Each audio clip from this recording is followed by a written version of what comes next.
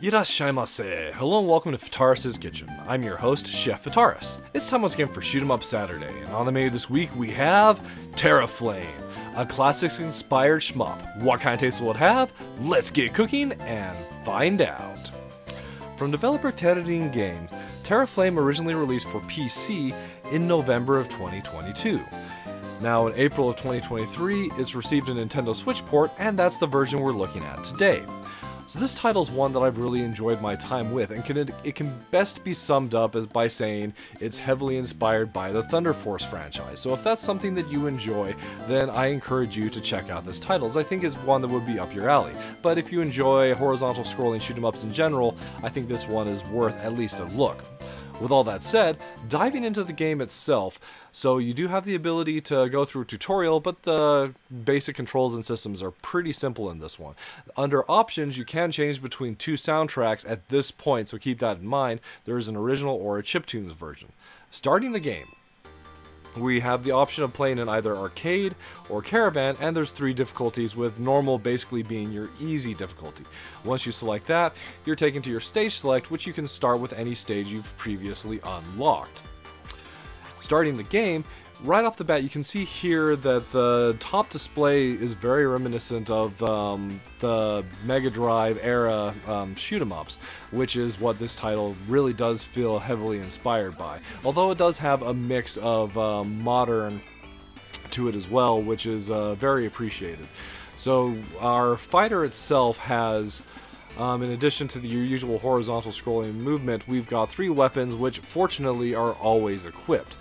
They do power up from level 1 to level 3, so if you die you're reset, but it doesn't feel as devastating as like some deaths can potentially be from some shoot 'em ups.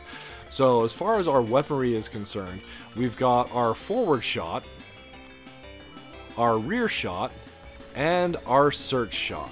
So very reminiscent of the twin shot, the back shot, and the hunter from the Thunder Force franchise. There are situations where you'll be called upon to use both, although for both forward and rear facing, but for the most part for the forward I generally tend to stick to the search, as I feel like it does an excellent job of homing in for the most part on the enemies that you need to take out in front. Now, throughout the course of our gameplay, you might have noticed there are several different power-ups we've picked up, and in the first stage, they're very generous with what they give you. So already at this point, we're at full weapon power. We've picked up the Defender, which basically acts as your shield, and it can take 3 hits before it's fully exhausted. There's also the P's for the power-ups, and the most important one is your R, or like the rolling unit. So what the rolling units basically are a pair of rotating options similar to the Thunder Force claws. And not only do they provide additional firepower, they also provide powered up firepower. So there's a charge bar in the bottom right of the screen. As long as you're not firing that and you have the rolling unit, that will charge up, making your shot significantly more powerful. You can continue to fire without any problem. Once the meter's depleted, your shot's just not like as strong. So for the straight shot and your back shot, that doesn't matter as much, as you're still focusing your fire on the enemies, but it does for the search shot, so that's something to keep in mind. So at the end of your stage, once you've defeated the boss, you get that summary of your score, and that brings us to the game's scoring. So overall, the scoring for this title is relatively simplistic. We build up a chain for every enemy we defeat, and once like the chain counter in the top right runs out, we receive a score for 100 points for every enemy that was part of that chain. There are things like these, like fireballs and asteroids, that don't count towards the chain building, so keep that in mind. In addition, when we defeat waves of enemies or certain like singular enemies like these mechs, they'll drop crystals, and those crystals count towards end of stage scoring. But one important part to note is that if you happen to lose a life at any point, you'll lose those crystals. If you happen to be at the very front of the screen, there's a chance you might be able to catch them as you respawn, but most likely those crystals will be lost. So that's one of the big ways that you can potentially build a high score run on this game, is trying to figure out the timing to build up your enemy chain combo, as well as not dying, so you just have those crystals at the end of the stage.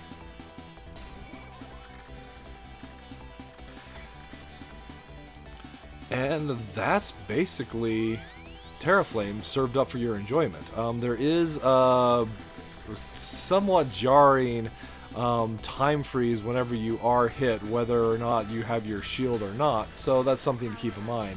And sometimes it can be a bit confusing where the shots came from, as you're most likely to get hit when the screen is really busy with enemy objects, your own firepower, and the shots that would obviously deal the damage to you. So here's another minor complaint that I have. There are some reused bosses throughout the course of the gameplay. So Stage 2's boss is basically just an improved version of the Stage 1 boss. It's not that big of a deal breaker, as this is really the only time that we see that, until we get to kind of like a Mayor's on Parade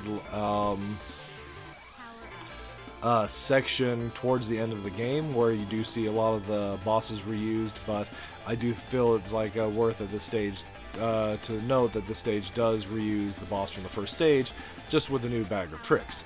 So the bag of tricks being he hops onto the back side of the screen, forcing you to use your back shot rather than just the forward shot.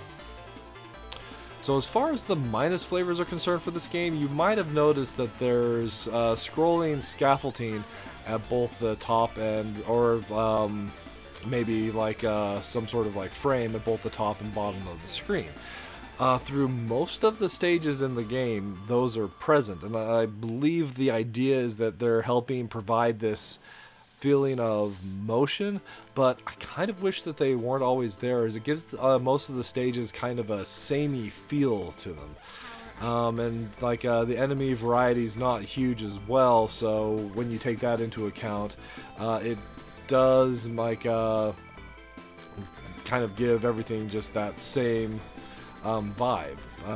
And then there's also like a problem that I have with like the sound design, where some of this like background sound effects can get a little bit annoying. Specifically, the sound for your weapon charging back up whenever you're not firing. That almost always feels like it's present in the background, and I almost feel like it would have been nice if there was just an indication when you were at full, rather than the sound effect for the entire meter charging up. This is like a less of a overall problem, and something that I thought would just be fun. The weapons are very streamlined, just having the front, the back, and the search, but in true Thunder Force-esque fashion, having a couple more weapon options I think would have been pretty neat, as some of the other weapons that are in the Thunder Force series, like the Waves, for example, are some of the ones I really enjoy playing with. Or the free wave, those sort of weapons. But as is, I do feel that like the overall tight weapon design at least helps increase the enjoyment of the game itself. But as far as the plus flavors are concerned, so I really do enjoy the soundtrack, specifically the chiptune soundtrack. It definitely has that Genesis Mega Drive FM synth feel to it. So like it helps kind of give you that sense of era immersion. There's also just the fact that like though it has a heavy dose of the modern, there is kind of that retained classic feel of a good era specific horizontal scrolling shoot 'em up. So with that said, Terra is definitely a title that I can recommend for fans of the Thunder Force series and 90s era horizontal scrollers. And if you liked what you've seen here, then it's worth looking into.